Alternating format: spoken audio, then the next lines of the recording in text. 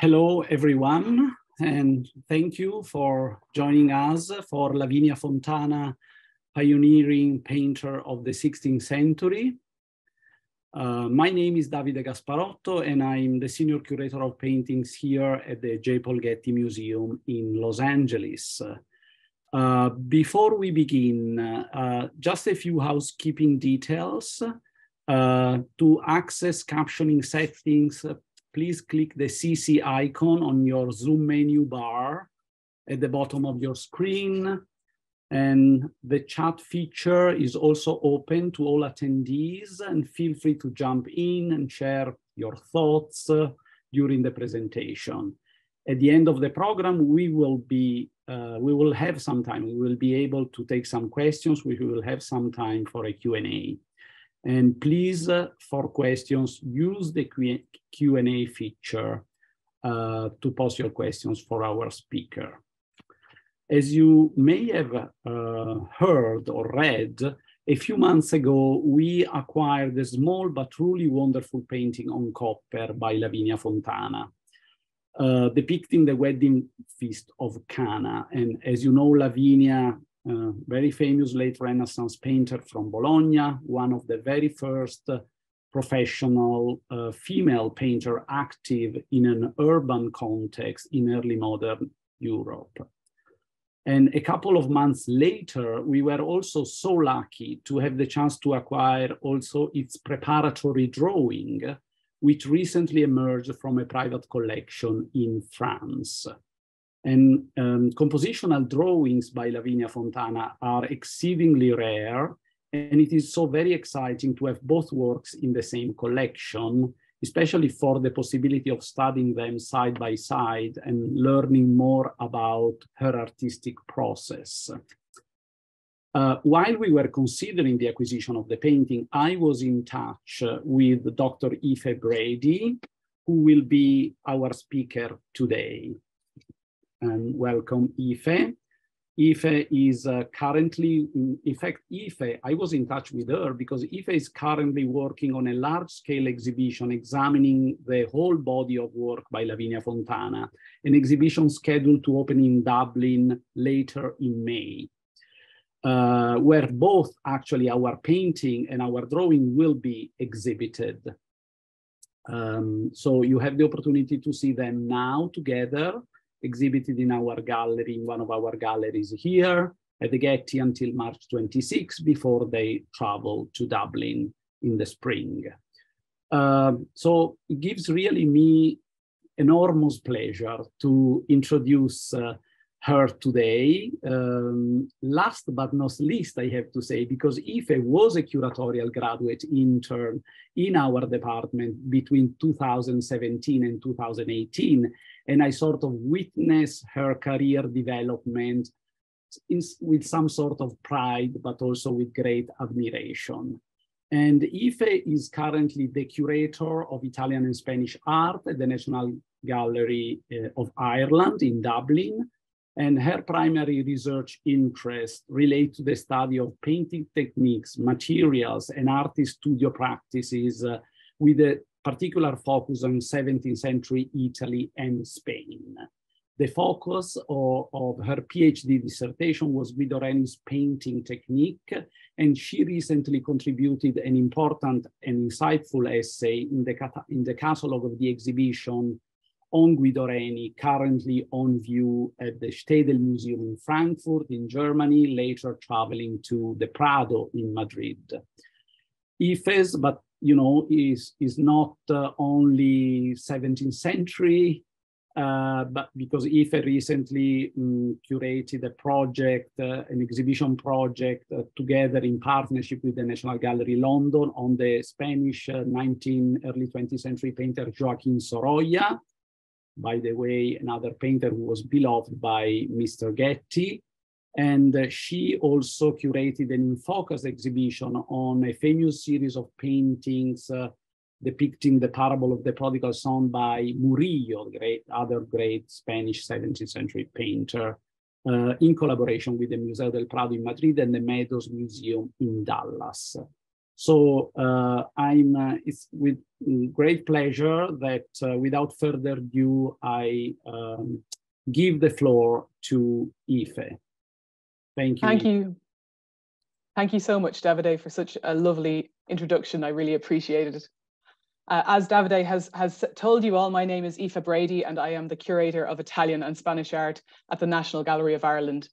And here in Dublin, I'm currently working on a large-scale exhibition of the work of the pioneering 16th century artist Lavinia Fontana that will open in the National Gallery of Ireland in May, on the 6th of May of this year. And it's my absolute pleasure to speak to you today to celebrate the unveiling of two of the Getty Museum's recent acquisitions, a magnificent copper panel depicting the wedding feast at Cana by Lavinia Fontana, and a very rare preparatory drawing that was used by Fontana in the production of her painting. And as Davide mentioned, I'm a former graduate intern of the paintings department at the Getty. And so it's really wonderful and special for me to see such exceptional works continue to enter the collection. And I'd like to congratulate my colleagues at the museum for acquiring these truly wonderful objects, and also thank them for generously inviting me to speak to you about them today. So this morning, or this evening for us here in Dublin, as you can see from the window behind me, I'm going to give you a brief overview of Fontana's career, and I'm going to show you a small selection of her works spanning from beginning to end, before speaking in more detail about the Getty's drawing and the painting depicting the wedding feast at Cana. Lavinia Fontana is credited by many as the first female painter to have achieved professional or commercial success beyond the confines of a court or a convent. And this success was obtained in the face of considerable adversity. In many ways, Fontana defied the odds. In 16th century Italy, for example, women were frequently denied acceptance into important artists' academies and guilds. And for the most part, they were not permitted to represent themselves in business negotiations. And then the great thinkers of the time tended not to consider female artists as part of the canon. So in his influential series of biographies of Renaissance masters, Giorgio Vasari devotes only one of 142 chapters to a woman artist. Now, despite the many hindrances, during her lifetime, Lavinia Fontana maintained an impressively active career while also assuming the role of a wife and a mother. Fontana rejected a lot of the genres that were traditionally deemed appropriate for female artists of the time, such as flower painting, and she's thought to have been the first woman to paint large-scale public altarpieces and female nudes. She's also the first woman documented as having her own workshop, and perhaps the first to have trained others to paint. And though her name might not be very familiar to us all today, she became a real celebrity of her time. In 17th century Bolognese biographer Carlo Cesare Malvasia claimed that Fontana's fees equaled or even exceeded those of renowned court painters of the time, such as Anthony van Dyck, whose name is far more familiar to us today. And we know as well that she was awarded many illustrious commissions and really coveted honours over the course of her lifetime, not least of which was her work under the patronage of several popes, including Gregory VIII, Clement VII, and finally Paul V. So let's go right back to Fontana's beginnings. She was born in Bologna in 1552 to Antonia di Bernardus, whose family ran a leading publishing house in Bologna, and to Prospero Fontana, who was a successful artist of the late Renaissance period. And following a downturn in the family's fortunes, Prospero began to train his daughter to paint in the late 1560s or maybe early 1570s. And Lavinia had already been prepared to some degree for a career in the public eye.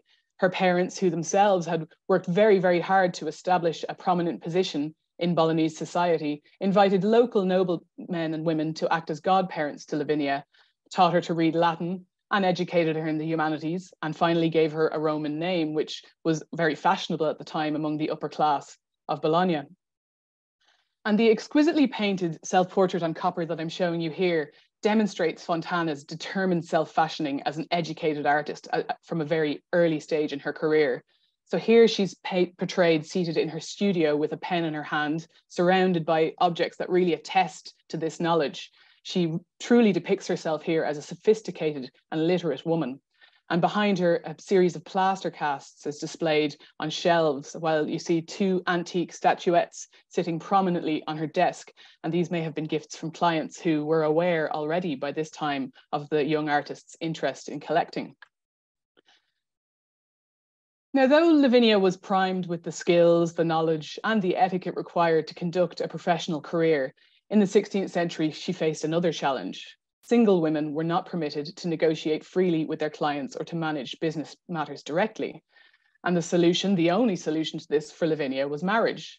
So her father, Prospero Fontana, was tasked with finding a suitable candidate for his daughter. So a husband who would support Lavinia's ambitions and her career while also elevating her social status. And this is a seemingly impossible feat for a father who at this time in his life could not afford to pay a substantial dowry. And yet he found a suitable suitor. So in 1577, Lavinia married Gianpaolo Zappi of the nearby town of Imola, and he is described as a man of good social standing, but with little potential for earning. And the couple's truly unconventional arrangement is recorded in a marriage contract, which still survives in manuscript form and will, I'm delighted to say, be displayed in our exhibition here in May. And this contract stipulated that Lavinia would continue to practice as a painter after their wedding, rather than to withdraw to a domestic role, as would have been traditionally expected for a woman of her time. The contract also stipulated that Gianpaolo would move to Bologna and join the Fontana family household. And through this arrangement, Prospero ensured the future care of his family and facilitated his daughter in pursuing her professional career. And the small work that I'm showing you here is one of two self-portraits that Lavinia sent to her future husband's family in Imola in 1577, right before they got married. And one obvious incentive for Fontana to send these paintings to her future spouse was to show him what she looked like. The couple's marriage was arranged by their fathers, so this was to be Gianpaolo's first glimpse at his new bride. And she paints herself here as fresh-faced, stylish, well-groomed, though according to Gianpaolo's father, Severo Zappi, there was nothing extraordinary about Lavinia's appearance. And he describes her somewhat cruelly in a letter as neither beautiful nor ugly, but somewhere between the two. But it was rather Lavinia's good social standing, her talent, and her capacity for earning that attracted the Zappi family. And this portrait, just like that one I showed you a moment ago, reveals Fontana's determined self-fashioning as a sophisticated, learned, and capable woman. The men in Lavinia's life and of her native city more generally were really instrumental in helping her to launch her career.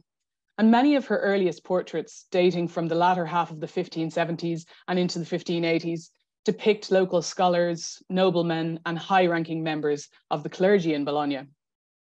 And she gained access to these groups through her father's connections, and their portraits proved really pivotal in establishing Fontana's reputation. Many of these early paintings were given away or sold at extremely low prices, and this was a strategy devised by her father to boost the young artist's popularity, and eventually it positioned her as the preeminent portraitist to Bologna's elite. And the man depicted here, Carlo Sigogno, was one of Fontana's earliest scholarly portrait subjects and a central figure in the promotion of the young female artist. Though he was from Modena, Sigogno was a prominent figure in Bolognese society.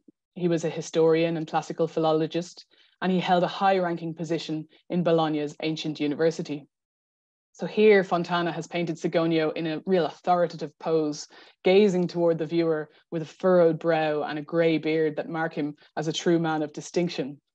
And artworks of this kind that preserved the legacy of a scholar for posterity and depicted them surrounded by the tools of their trade in this way, such as books and desks and students, were part of a long-standing tradition in Bologna, one that Fontana mastered in a series of scholarly portraits painted during the early years of her career.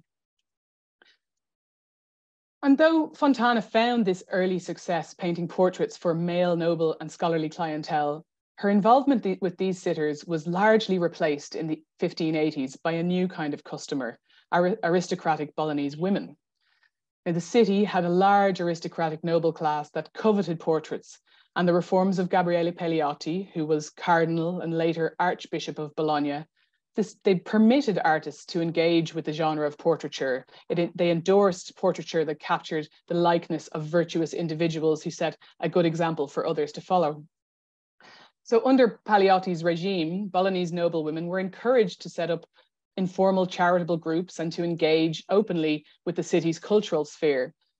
And these women, many of them who were wives and daughters of the city's 40, who were Bologna's 40 ruling families, they formed these tight-knit elite cliques, and Fontana herself infiltrated these cliques. She became part of them. So important local noblewomen acted as godmothers to Fontana's children, and she was on hand, of course, to commemorate the most important moments in their lives, from weddings to childbirths to the death of loved ones. And they came to be some of Fontana's most important patrons, and she, their favorite portraitist. Fontana's popularity as an artist among the women of her hometown and later in Rome was widely celebrated by early modern writers. Carlo Cesare Malvasia, who I mentioned earlier, described flocks of women descending on Lavinia in Bologna's streets, all of whom, according to the biographer, wished for nothing more than to be portrayed by her. While Giovanni Baglioni echoes Malvasia's words with respect to Lavinia's time in Rome, where she had achieved seemingly achieved similar celebrity status for her skills as a portraitist, leading to her house being incredibly busy with the comings and goings of prospective patrons.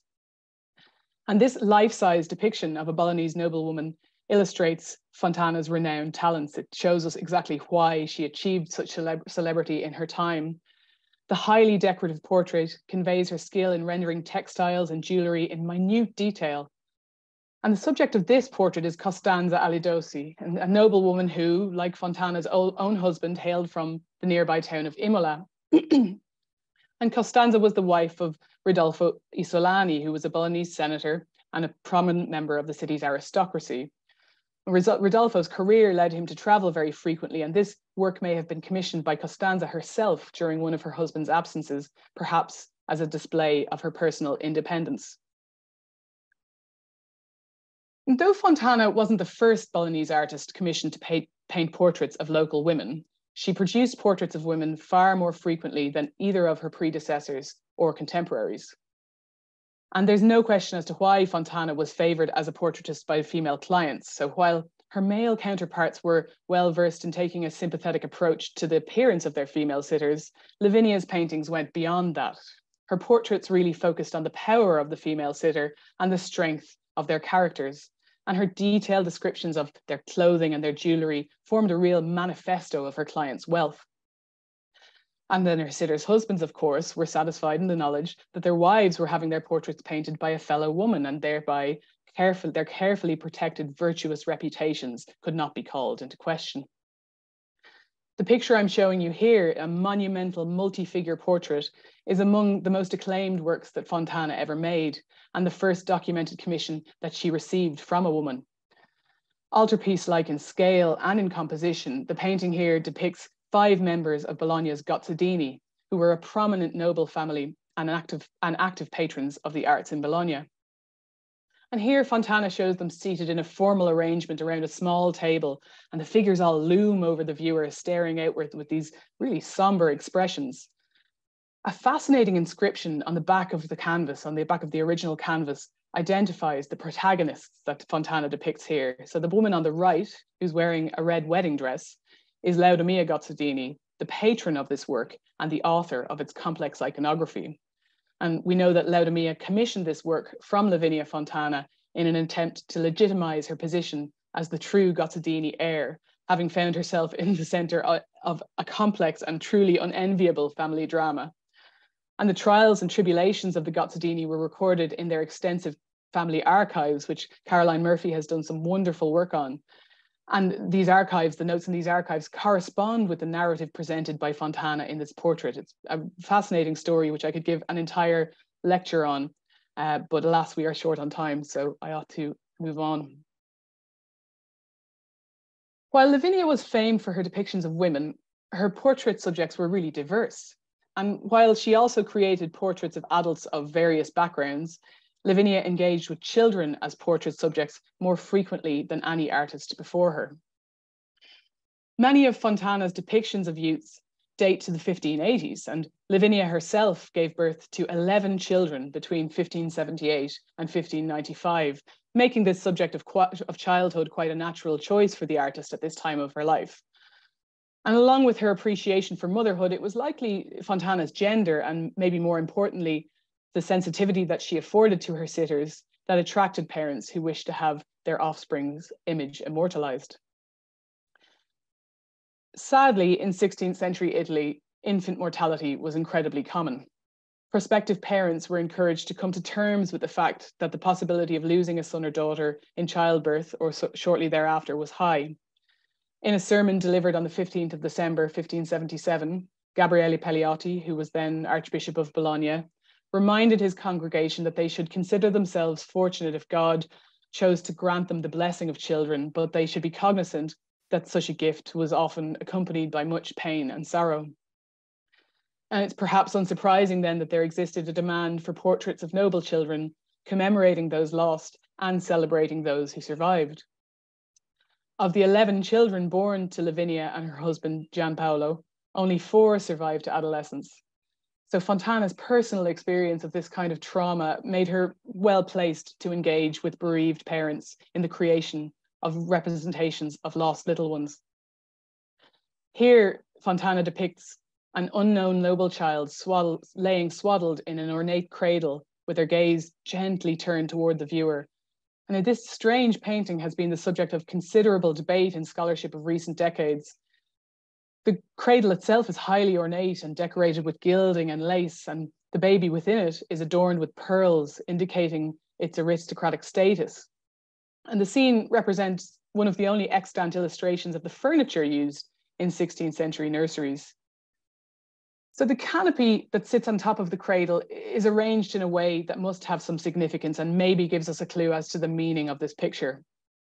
While the artist has carefully constructed the wooden frame with perfectly symmetrical ornamentation, she has painted the fabric of this canopy with irregular folds that appear quite deliberate.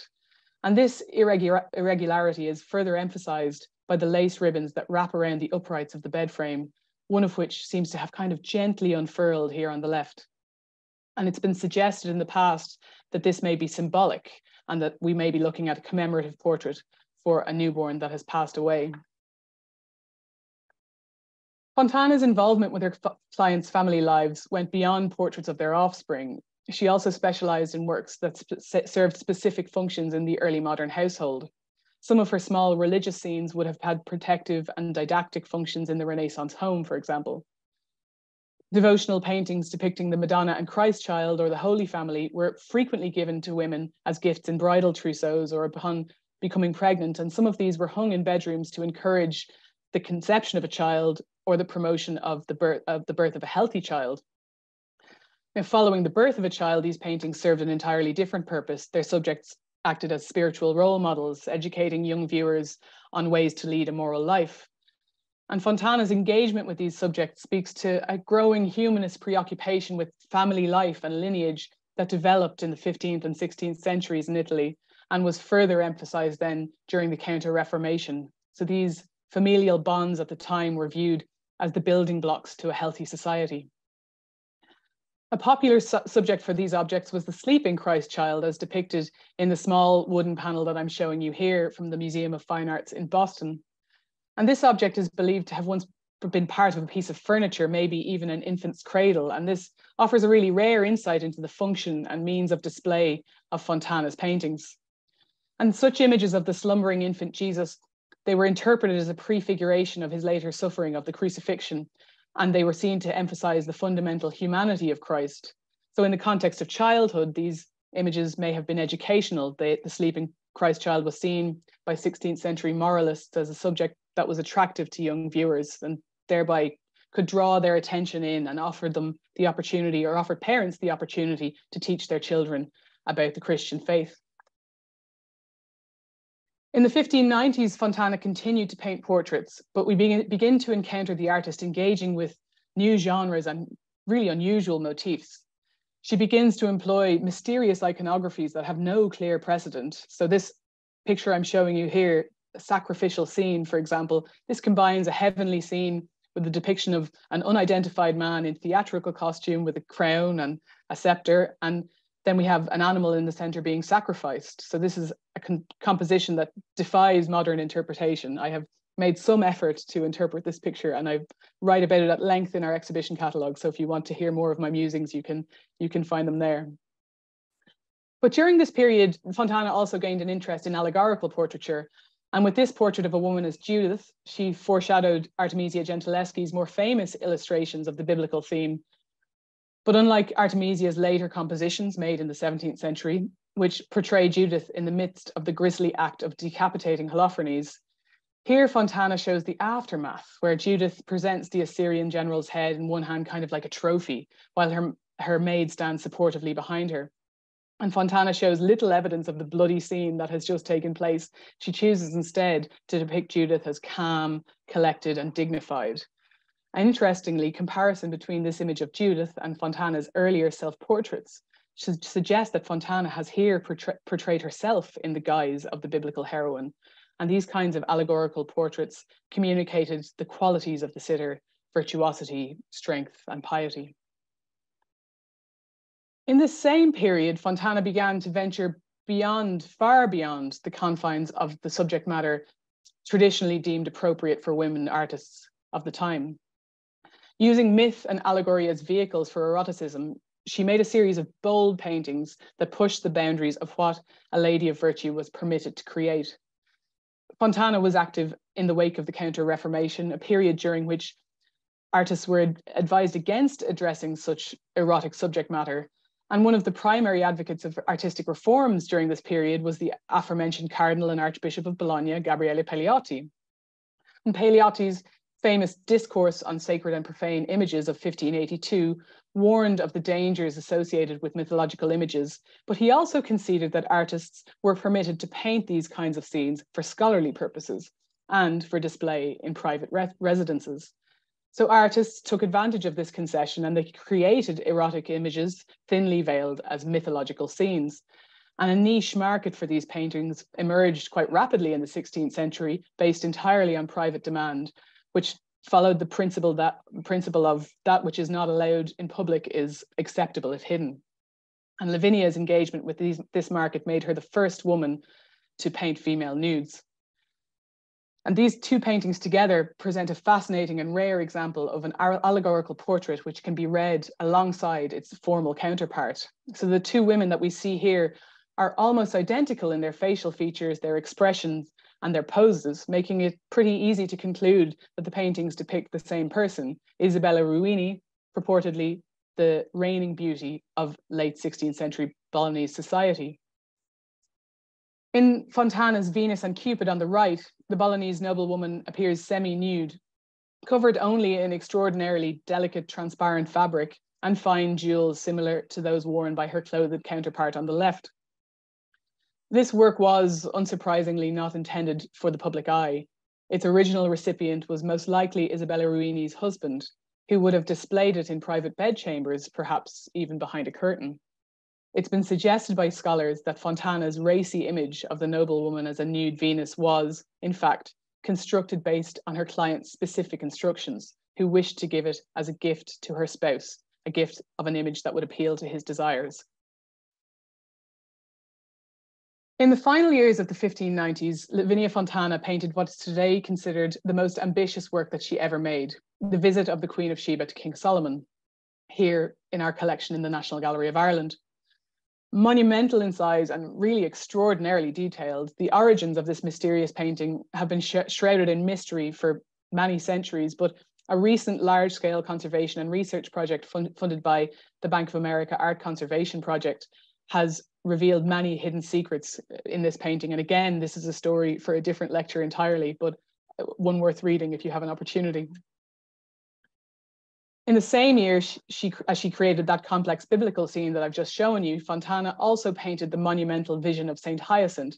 And this canvas was commissioned by Cardinal Girolamo Benerio for his chapel in Santa Sabina, and is the first altarpiece by a woman to have been displayed publicly in Rome. Encouraged by Benerio and his patronage, between 1603 and 1604, Fontana left Bologna for the Eternal City.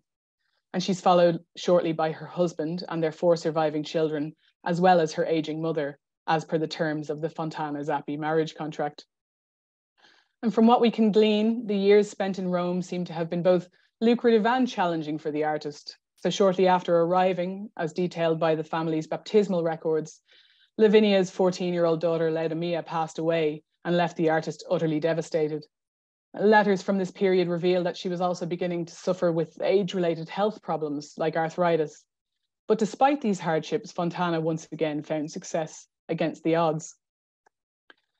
Shortly after the families moved, she was established as a portraitist at the Vatican Palace, working for Pope Paul V, a member of the Borghese family and formerly papal legate in Bologna.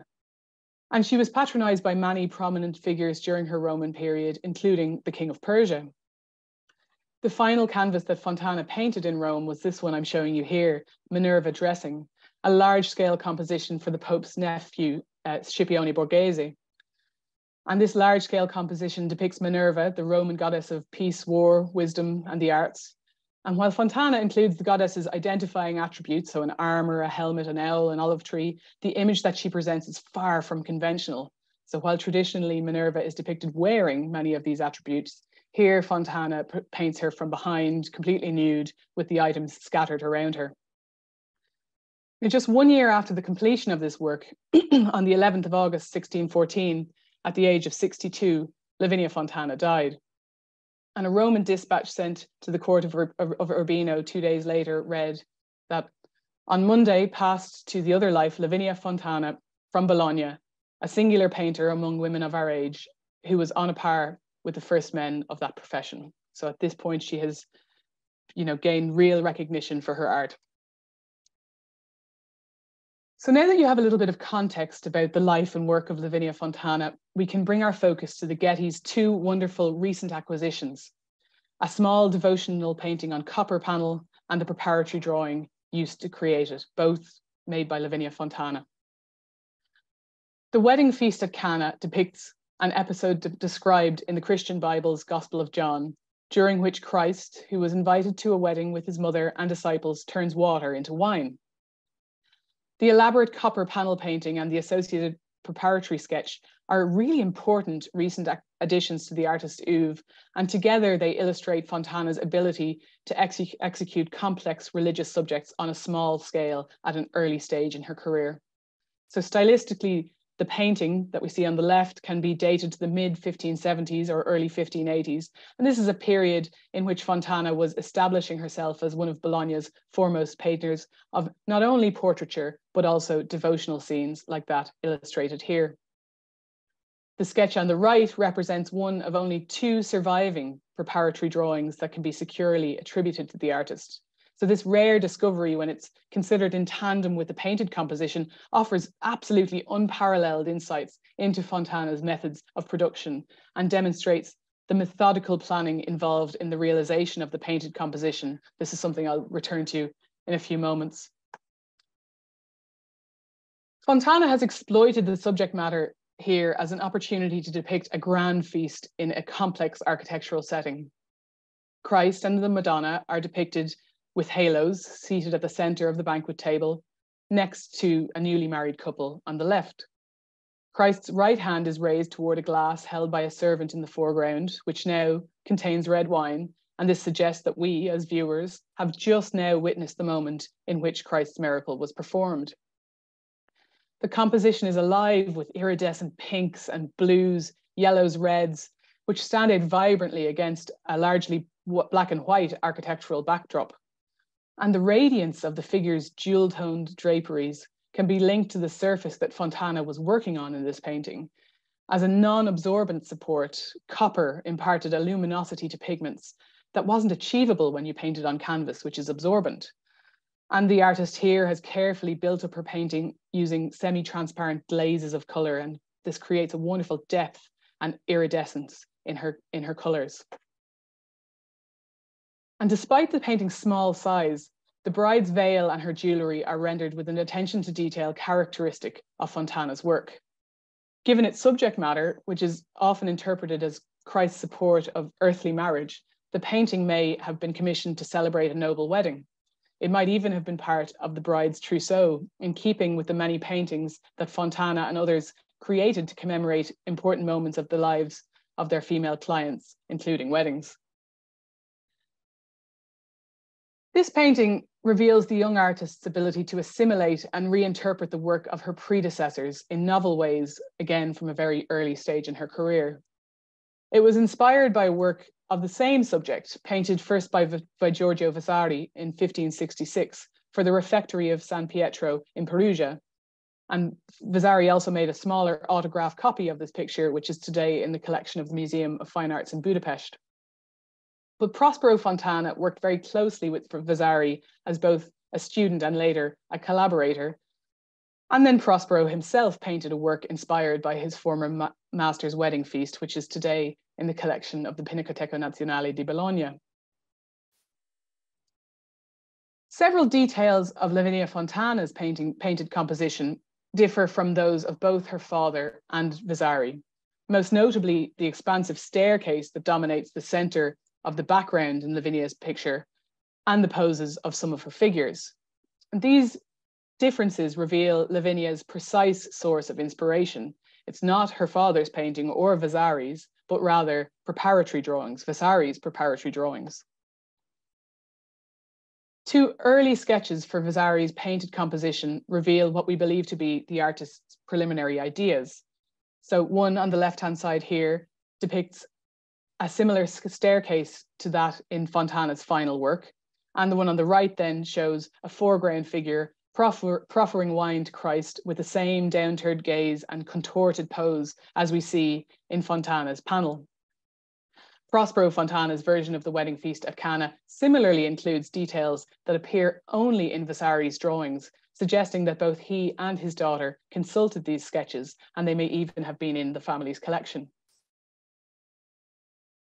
The preparatory study for this painting offers unparalleled insights into the artist's working methods. Some minor details of the painting deviate from the initial plan mapped out by Fontana in her study, but the format of the drawing is reproduced with striking accuracy in her finished painted work.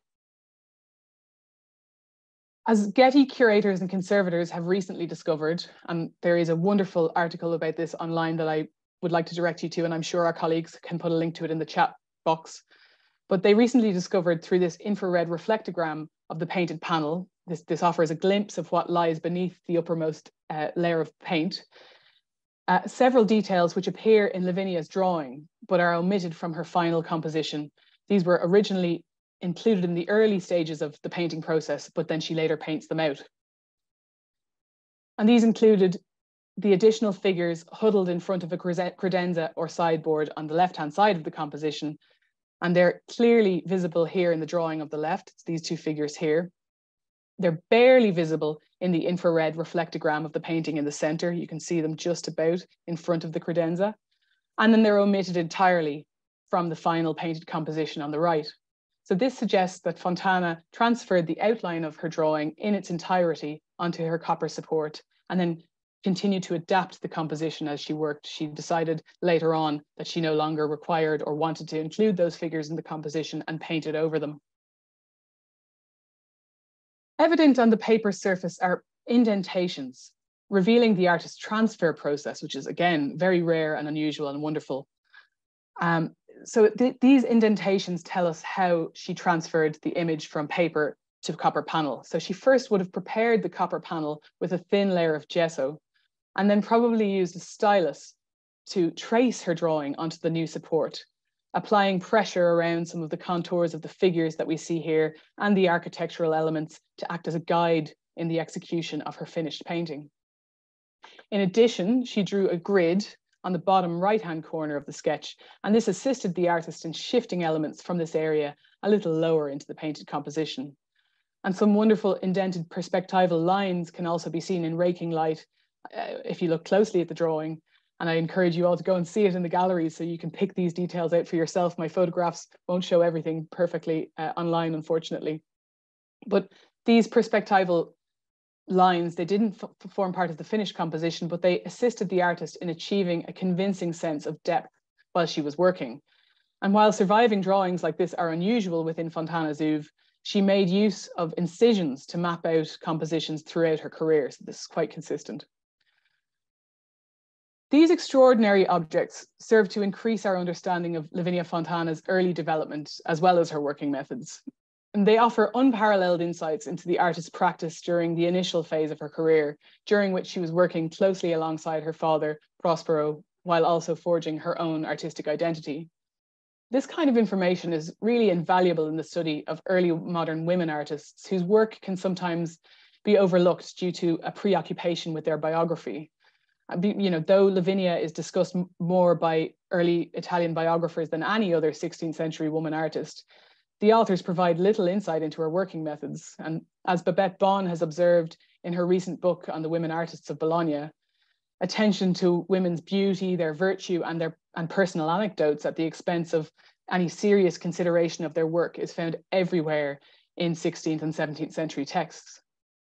So I'm grateful to my colleagues at the Getty for their commitment to furthering the representation of women in their collection, and for bringing these two works together to be viewed in tandem.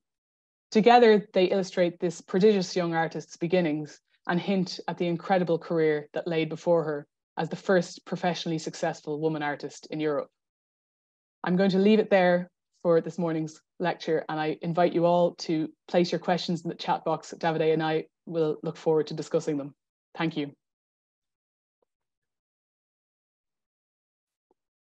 Thank you very much, Aoife, for this very insightful and interesting overview of the career of this incredible artist, and also for this special focus on the two wonderful objects that we were so lucky to have the opportunity to acquire.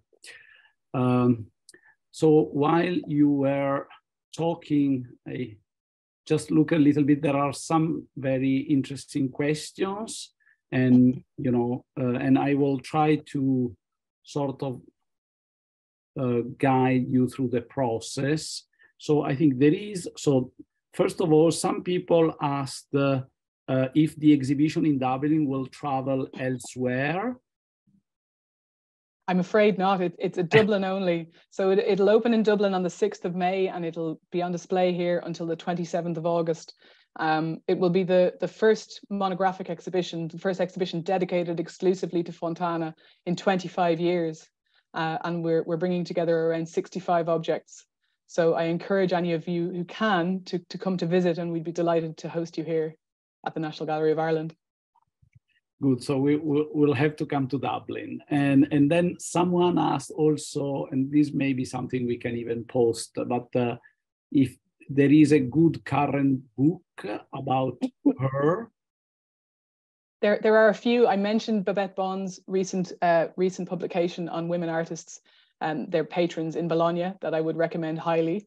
And then if you want to read about Fontana specifically, one of the best monographs in English was by an author named Caroline Murphy. It was published in 2003, but it's still an invaluable resource for information on the life of the artist. Good. Then I think there is a lot of curiosity about the nudes, and so also to her access to models, or if she modeled herself, or I think this is an important question. It's a great question. It's a really interesting one, and one that I've been musing over quite a lot as we work on this. I mean, it's something that academics, scholars of this period have acknowledged for a long time, that one of the major disadvantages to Lavinia was the fact that she wasn't able to draw from the nude. She didn't have access to that method of training. She didn't have access to artists' academies, and it wouldn't have been deemed appropriate for her to have studied from nude models in this period in Bologna. I think that it's likely that she probably gained what grasp she has of female anatomy from herself. And of course, mirrors were accessible and an easy way. This is something that we acknowledge in the case of Artemisia, that, using oneself, your own body, was a cheap and easy way to paint from the nude. But it's unlikely that she had access to real nude models, no.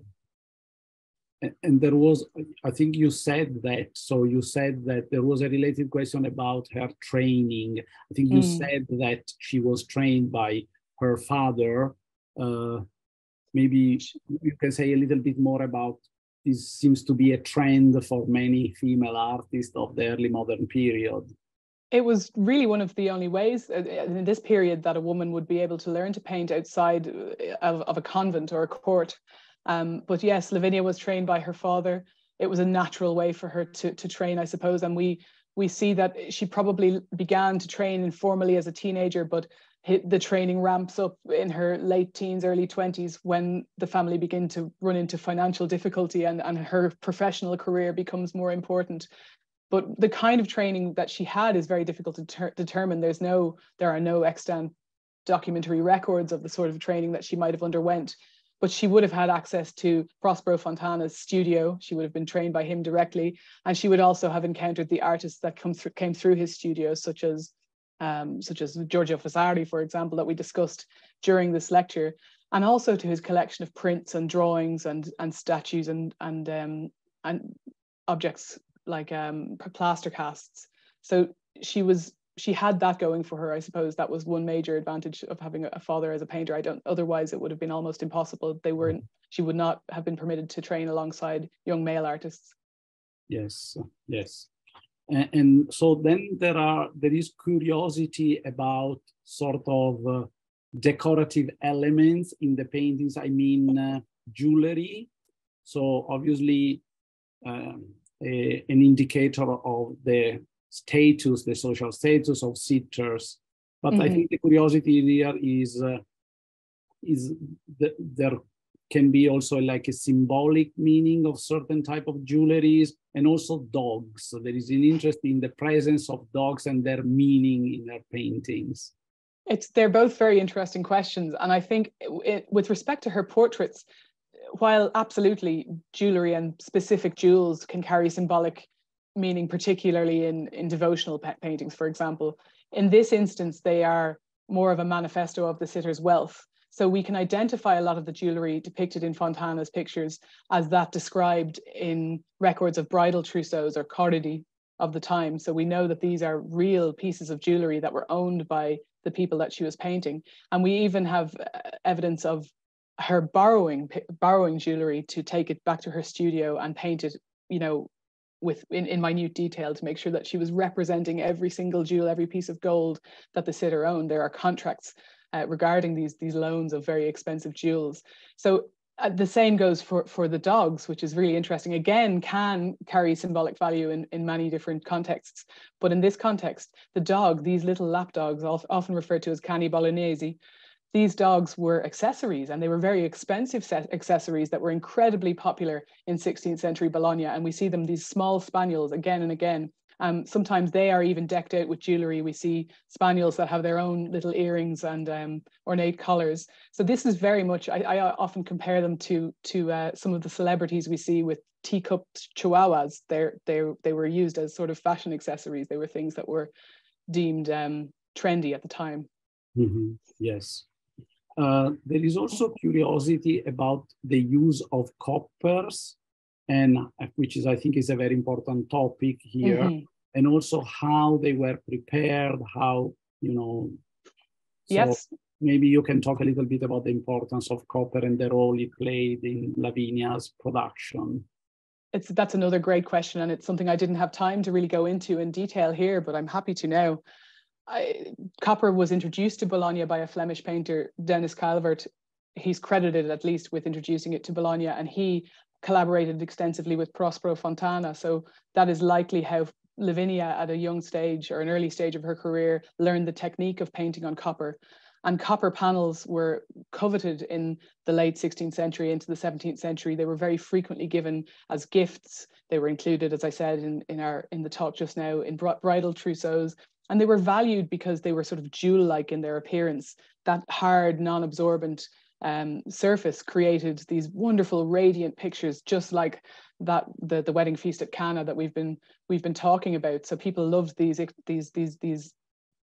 objects for their sort of preciousness, and they were also portable. These small copper panels could be easily transported and given as gifts. in terms of the way that they were prepared, it wasn't entirely dissimilar to how one would prepare a canvas support.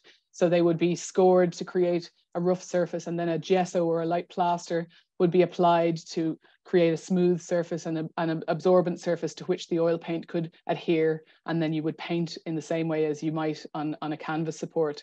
The big difference was that the canvas support is absorbent, so that the color would seep into the canvas essentially and its preparations, whereas it sits on top of this non-absorbent copper and creates these incredible colorful compositions.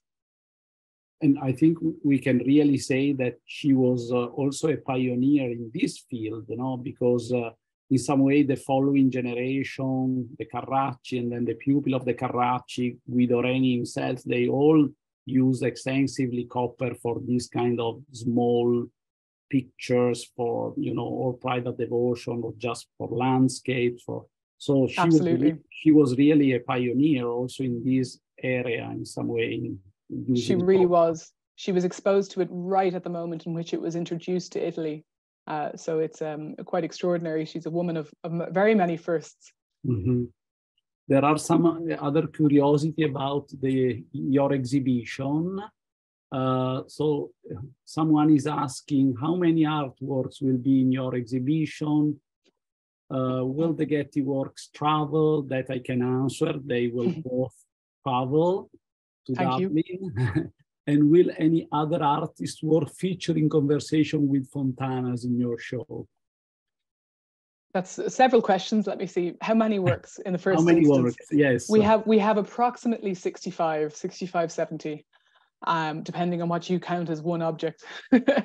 And it's not exclusively paintings. As I mentioned, we will have paintings. We'll have a selection of drawings, of works on paper. So we have the Getty's preparatory sketch, but we also have others. Fontana is the first woman artist to whom we can attribute extant drawings. So again, another first and a very important aspect of her oeuvre, and an important thing, in my view, to bring into the exhibition, to show people a full sort of spectrum of what she could do. So we'll have those. And then we'll have a select. I've limited the number of works by other artists because I want to celebrate Fontana almost exclusively. But we will have works by Prospero, for example, to show where she is, her development is sort of originating from. And we will also have a selection of 16th century textiles and some objects which will correspond with the objects and the jewelry that you see in many of these portraits. So the idea is that you can come to the exhibition and you'll get a sense of what it was like to be in 16th century Bologna. You'll get a sense that the portraits that you're looking at are grounded in Fontana's reality. And I hope that people will feel transported in some way to 16th century Bologna. Someone is asking you if you can say a little bit more about sort of her style of painting. So how does it fit into the an overall picture of the late 16th century? Sure. Fontana sort of straddles two periods, and these are all periods, I suppose, that we as art historians have created or defined, but the period traditionally referred to as Mannerist into the Baroque. And so while she's grounded in what we would describe as Mannerist traditions, so these sort of contorted figures, sort of surreal looking, not so naturalistic figures and poses and also colors, she later begins to move toward what we would associate with Baroque naturalism. So some of her later paintings begin to show the influence of the Carracci family in Bologna. They were very instrumental in the move away from the Mannerist style in Bologna. And then she of course goes to Rome. We don't quite see Caravaggio having the effect that on Lavinia that he had on other painters of that time, but she certainly does, you know, absorb more of this naturalism into her work as her career progresses. But her grounding is in what we would describe as the Mannerist period. And another interesting question, I think, is that if we know something about her workshop with potential assistance, I don't know if we know about this. No, no one has ever written about it, and it's a nice question to get, because I've actually written about Fontana's workshop for the exhibition catalogue that will be published in celebration of this exhibition that will open in Dublin in May. And I've attempted to sort of piece together what we can between technical analysis of paintings and documentary resources, and then my own visual analysis of paintings and how to try and create a picture of how Fontana painted and how her workshop might have functioned. And we can glean some things when you start to really read letters closely and inventories closely. We know, for example, that she did at least teach her own daughter to paint, Laudemia, and supposedly Laudemia, before she passed away at 14, was quite an accomplished, or considered quite an accomplished painter. Giulio Mancini was a physician and an author in the early 17th century and knew Fontana personally, and so he's the most reliable source for this information, and he describes her daughter as having been a painter. And there's also mentions of a girl from the Gozzadini family that she similarly trained to paint. So we have very scant information. I mentioned this at the end of the talk. People tend not to focus on artists' workshops, women artists' workshops, or their technique. They tend to become preoccupied historically with their biographies, with their stories. So I'm trying to sort of reorientate our understanding and our view of Fontana to focus more on her extraordinary skill in painting. Yeah, and in some way, no, I don't know if you agree, but this environment of Bologna seemed to be very central to her development. In some way, there was kind of more perhaps freedom for women. It was a very cultivated environment because of the university. So do you think that this had an impact in some way on her development as an artist? I think without a doubt. I think Bologna was the only environment in which she could have become who she became. As you say, Davide, it still has Europe's oldest university, and reportedly Fontana herself gained a degree from said university. So that would give you an indication of how liberal it was considered, or the city was at the time. And then I had also mentioned that Pagliotti, who was the archbishop for a period in Bologna during Fontana's lifetime, he encouraged women to be more visible in society. He encouraged them to engage more with civic life. And so those kinds of liberties, they weren't liberties that were afforded to everybody in Italy during this period.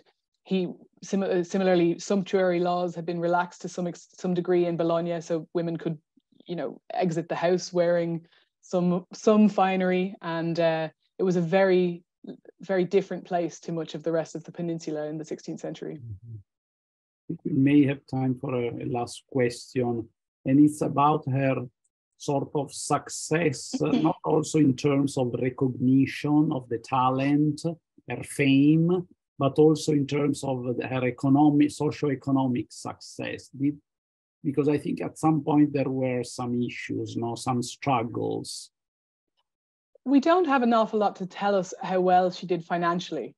Now, the 17th century biographer who's writing quite a long time, this is Carlo Cesare Malvasia, who I mentioned. He's writing, over 50 years after Fontana's death.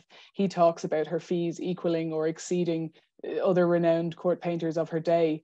Whether that's true or not is very hard to establish. Mm-hmm. We know that her family, her father had financial issues. He became ill and could no longer work, having, achieved quite a lot of success in his younger years. But her mother had some fortune from her parents' publishing house in Bologna, so they weren't destitute, I don't think.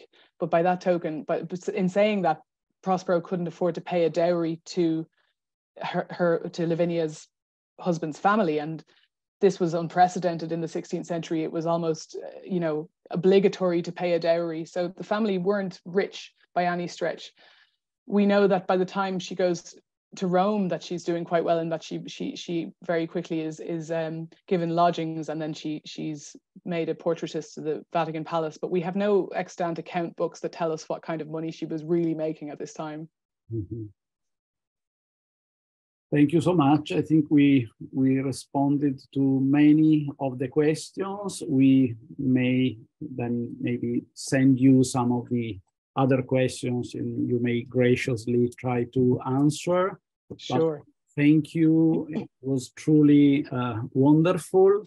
We are really grateful to you. We are really hoping to be able to come to Dublin and see the exhibition, but there will be anyway a catalog available for who is curious about the career and artistic development of Lavinia. So Thank you very much. It was a great pleasure to have you, Aoife.